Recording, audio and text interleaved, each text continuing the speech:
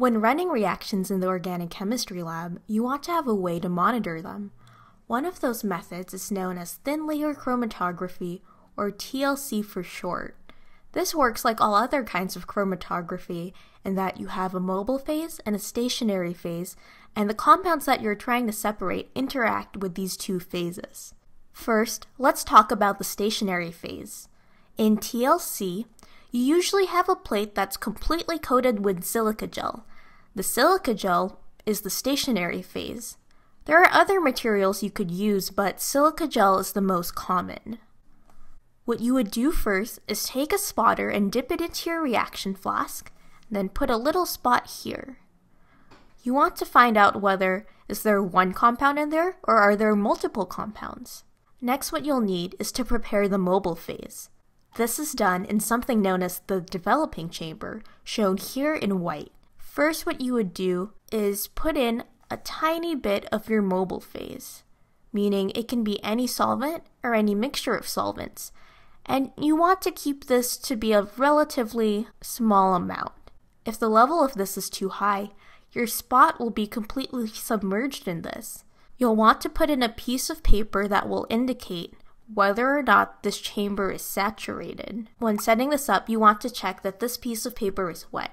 This lets you know that the vapors from the mobile phase are completely everywhere in the developing chamber. Next, what you do is you take your TLC plate and put it inside here. Finally, you would close the top. You want to do this because if you didn't and you left the top open, organic solvents are very volatile, meaning that they readily evaporate from liquid into gas. Next, what would you observe? Well, let's think about what could happen. You have your pink mobile phase, and what will happen next is that it'll travel up the TLC plate through capillary action. Capillary action is just a term for when you have some kind of solid thing, like silica gel, that sucks up a liquid. And when you see that it's gotten pretty close to the edge, say around here, you'll want to pull this out of the developing chamber. Make sure to use a pencil to mark where your mobile phase got up to. How come we can't see anything yet? That's because usually you need something like a UV lamp shining on this so that you can visualize something. So let's say we take our UV lamp and shine it on here. Compounds that are aromatic will usually show up and fluoresce. And let's say that we had these two dots. So what does that tell us?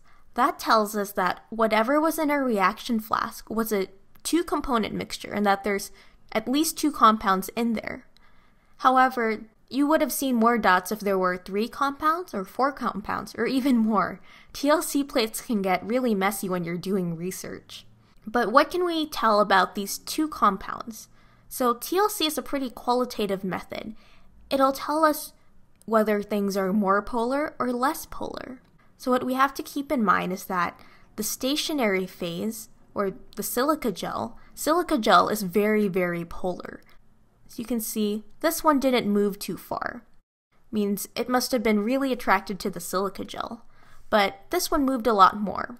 So this is less polar and more attracted to the mobile phase. Okay, so we still don't really know what compounds these are exactly. But let's say that you knew that inside the flask you had naphthalene and benzoic acid.